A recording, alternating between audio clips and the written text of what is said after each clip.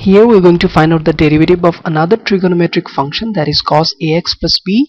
So let me suppose this is a function y equals cos ax plus b. In my country people say cos, but you can say it's cosine, right? So y equals to cosine ax plus b. Now uh, there is no any such specified way to find out the derivative. The question is not saying you like to find out the derivative with first principle by definition method or something like that. So we are going to simply we're going to find out derivative as we used to do in the previous videos. Simply we're going to differentiate both sides with respect to x. So we'll be getting now derivative of cos ax plus b divided by dx.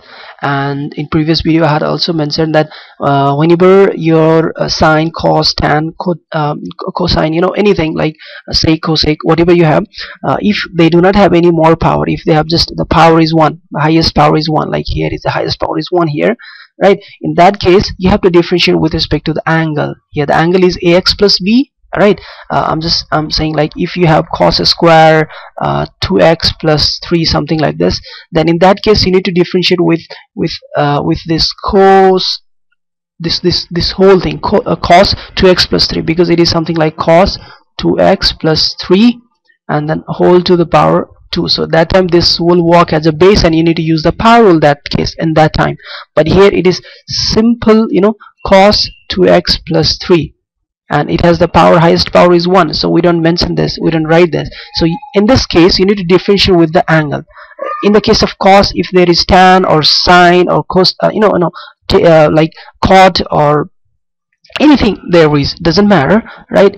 If you have this kinds of condition, then you will be differentiating with the angle. So here I have the angle ax plus b, so it is not matching, right? So I have to differentiate in next stage with respect to x plus b. So I will be writing here derivative of cos ax plus b divided by derivative of cos ax plus b with respect to ax plus b.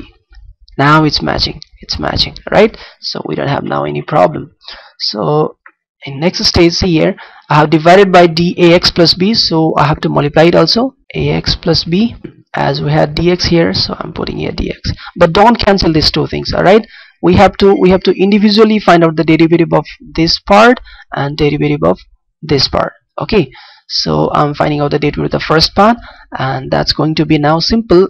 We have already learned that derivative of cos theta or cosine of theta with respect to theta is minus sine theta.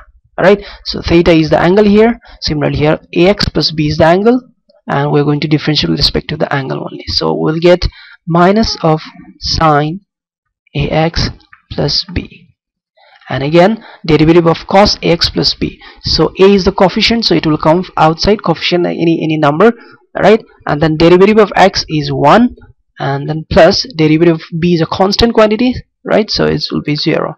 So finally my derivative dy over dx, I'm going to get a times 1, that is a, so I'm writing minus a sine of ax plus b. That's it, and this is my required derivative of the given function cos ax plus b. I hope you understand it, and next video we'll be doing more problem. I'll come with next problem that will give you even more concept. Catch you in the next video. Goodbye.